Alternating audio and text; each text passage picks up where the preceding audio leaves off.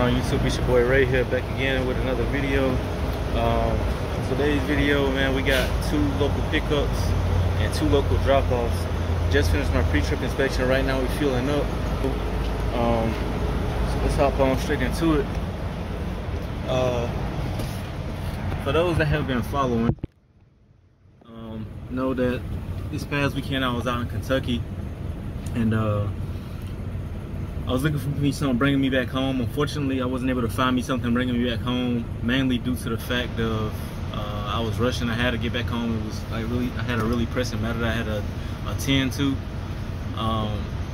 So I had to end up deadheading from Kentucky back home to Virginia. Man, it was like 400 something miles, man, cutting through the mountains. It really killed me to make that trip deadheading, but I had to do it, man. I had to do it. Like I said, today we got 2 picks, 2 drops. Yeah, over these past 2 days, man, while I wasn't doing anything, it was really killing me out here, because those that got that hustle and that ambition in them, they know what I'm talking about. Like sitting home, not doing anything. I was just itching to get back out in the truck and get some more money, man. But you know, sometimes you can't put money over everything. You can't put money over everything, even though it's very important. You can't put it over everything. So as I get closer to the pickup, I'll resume this video.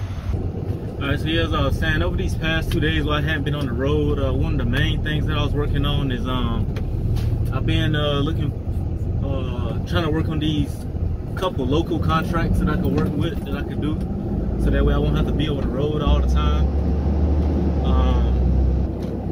One of them I'm still in the process of, and then the other is one of the loads that I'm working on today.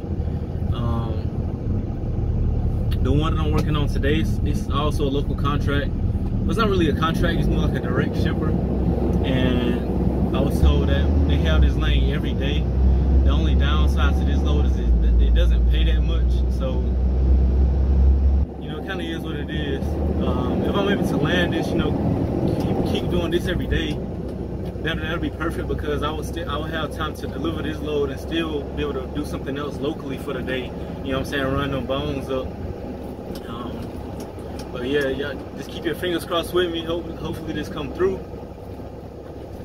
And yeah. As we get closer to the pickup, though, like I said, I'll show y'all my loading and unloading. Right in traffic. Headed back to the cribbo. Gotta pick some things up before I get on this run.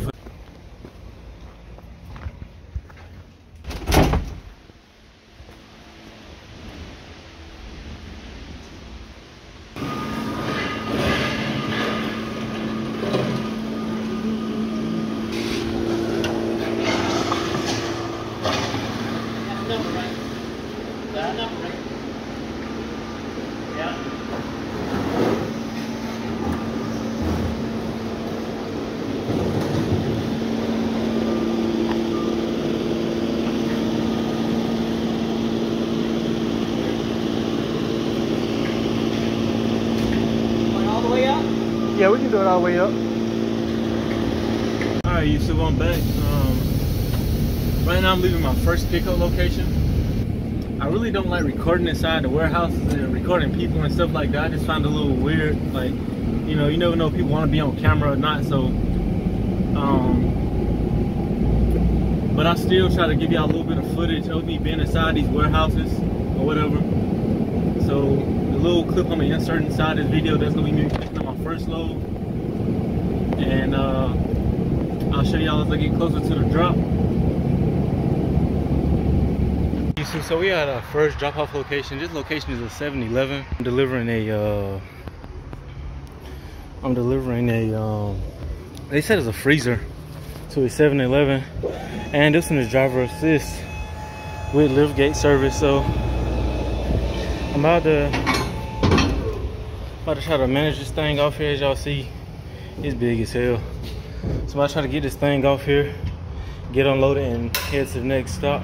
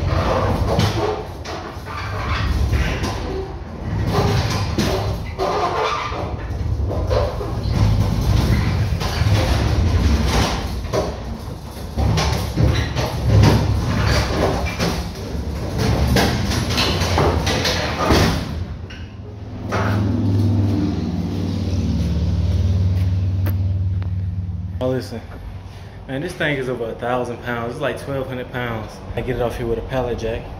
Like, ain't no way in hell I'm gonna get this off. They gonna have to call somebody with a forklift. Man, today has been so frustrating to say the least. Like, what I thought was gonna be like a easy pick up and drop and keep it rolling for the day has not been. So let me give y'all the backstory, what's going on so far. So I get to my first pickup, get loaded, no problems. Get loaded, no problems. I head over to the receiver for the first drop, and as you've seen previously in the video, it was a 7-Eleven. So I'm at the 7-Eleven, and what the shipment was a big freezer, like a big freezer that they put inside the store. I get there and there's 3 people there originally. There's a cashier, there's another guy, he works for 7-Eleven, but he doesn't work in the store, he just works for the company. He's like a technician that comes out and like I guess install the appliances and stuff like that. And then you have a manager, and she's leaving for the day. So I get up there, I get to the counter, I'm like, hey, I got a delivery for y'all, woody whoop, whatever. And the cashier, she looks oblivious. She like, I don't know about it, I don't know. She's like, ask the manager. So I go around, I ask the manager, and the manager, she's like, the manager, she doesn't know either. She don't know where I should unload the truck at, nothing. And so her and the guy that was there, they ended up coming to the agreement. They was like, hey, just drop it off in the parking lot beside the store right here, and Friday, once the delivery team come, they can just, you know, get it installed or whatever. So I'm like, bet. So as you've seen previously in the video, you know, I take my lift gate up and I start trying to unload the truck. But mind you, this is like a freezer that's almost 1,400 pounds. That pallet jack alone is not gonna lift it up, not gonna start off the truck. And so I go back in the store, I'm like, hey, I don't have like no electric pallet jack I can borrow. Yeah, I don't have anybody else here that can like help me with this shipment. And the girl, she's like, no. So I like, all right, bet. So I get back, I come back to my truck, I get on the phone, I call the broker, and I'm like, hey man, I understand this load that y'all got me on, it says driver assist, but it ain't nobody here to assist me with the dang on drop off. It's just me trying to pull this 1,400 pound freezer off the truck. And he like, all right, so let me give them a call. So I'm like, bet. So he called them, he called me back, and he was like, nobody will be there until Friday to unload the truck. So I'm like, all right, bet. So that was a bust. Then I'm trying to think about what am I gonna do, because I have another load that I have to pick up from another broker that's like an hour away. And this freezer just literally sitting in the center of my box truck. And on the broker, on the BOL that the broker sent me, it says they don't want no other freight on their on the truck when you pick up. So I'm like, all right, cool.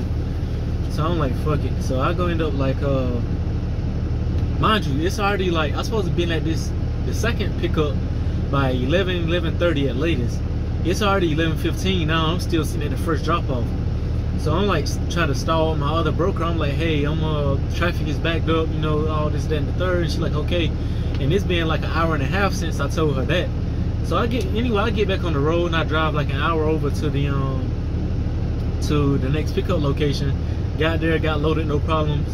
And that was around like 12:45, almost 1 o'clock.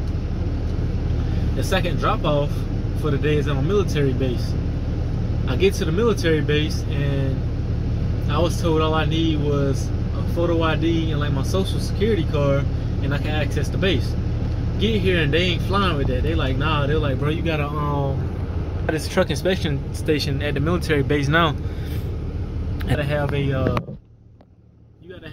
military ID or like a sponsor.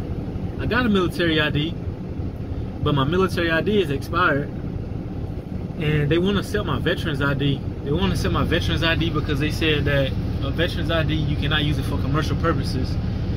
So now I'm just out here waiting for somebody to come from the base to sponsor me so that I can get unloaded. So just gave y'all that backstory to let y'all know how frustrating this day has been. What I thought was gonna be like, you know, a 3-hour window, a 3-hour turnaround for everything, ended up being all day. I got in my truck at like I think almost 9, like 8:45, almost 9 this morning, and then headed to the first pickup, and now it's almost 3 o'clock and I still got both loads on the truck. So that's just to show y'all that just because you got a local load don't mean that it's just always gonna be easy, man. Like honestly, today I'd rather had got me a load that was going like long distance, because I already got that load and I just been on the road and had nothing else to worry about. But you know, it is what it is. It is what it is. The only thing that I hate is that the broker from my second pickup, this is my first time working with this broker, and she said that she had this lane almost every day or every week. And I was trying to, like, you know, get in with her so I can have like a guaranteed lane every day, but it's kind of a bad first impression to have with someone when you're working with them for the first time. So hopefully this don't put, like, you know, don't tarnish our relationship in the future. But I'll get back on here and give y'all an update on everything once I get unloaded for the day. Alright, YouTube, I'm gonna go ahead and wrap this thing up for the day, man. Like I said earlier in the video, today just had been a complete shit show. Like, it just been very, very, very frustrating. I thought today was gonna be like a simple day, but you know what I'm saying, because it was a local route, but it ended up not being. I started at 9 this morning, and here it is almost 6 o'clock, and I'm just now wrapping up for the day. The first load that I ended up picking up and that I couldn't drop off at the 7-Eleven, I had ended up taking that back to the shipper after my second drop off.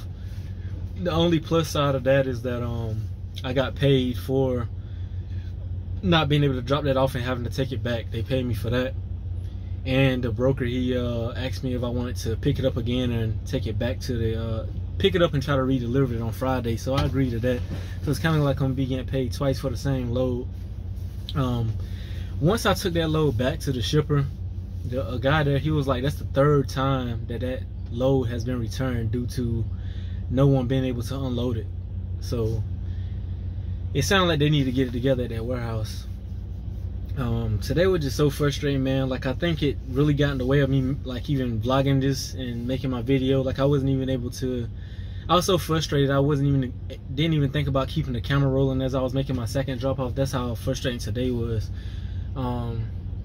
Oh yeah, by the way, in the middle of my second drop off, as I was heading to that destination, I ran a lady off the road.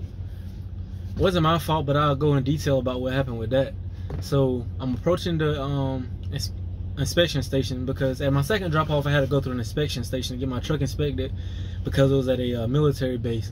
So as I'm approaching there, I had to make a U-turn to get back to where I was going. So I'm going down a 2-lane highway. Going down a 2-lane highway, there's a median, and then there's another 2-lane highway going the other direction. I get in the far left lane so that I can make my U-turn, and of course I wait till the traffic lighten up a little bit before I start making my U-turn. So as I'm making my U-turn, I see a dang on SUV speeding down the road, and I'm like, bro, I hope they fucking stop for it, man. Like, y'all see this big ass truck in the middle of a lane. So I start making my U-turn, and of course I couldn't make it all at once because I'm in a 26-footer. So I had to start making it, back up just a little bit, and then finish making the U-turn. But as I'm doing all this, the SUV never slows down. This female, she keeps driving. So as I'm finishing the U-turn, getting back into the far right lane, she attempts to speed past me, but couldn't. She couldn't speed past me, so she ended up slamming on brakes because she was about to hit me. She slammed on brakes, and then she had to like run off to the side of the road. Mind you, there's a ditch along the side of the road. She blowing the horn, and then she fussing and sticking her middle finger up and all this. So I'm like, bro, like, that's just dumb as hell. Like, if you see a big ass truck making a U-turn, why don't you pause for a second, allow me to continue making a U-turn, so that way everybody is safe. Like, that was just the icing on the cake, and just like added on to my frustration for the day. So I know this video is gonna be like a little choppy. I wasn't able to, like, you know, interact with the video that much just because I was just so frustrated. But I'm back at the truck stop for the day. I'm parking my truck, about to do my pro strip inspection. This won't be the best video, man, because like I said, it was just a very frustrating day. But I appreciate y'all for watching. Like, comment, subscribe. It's your boy Ray. I'm out.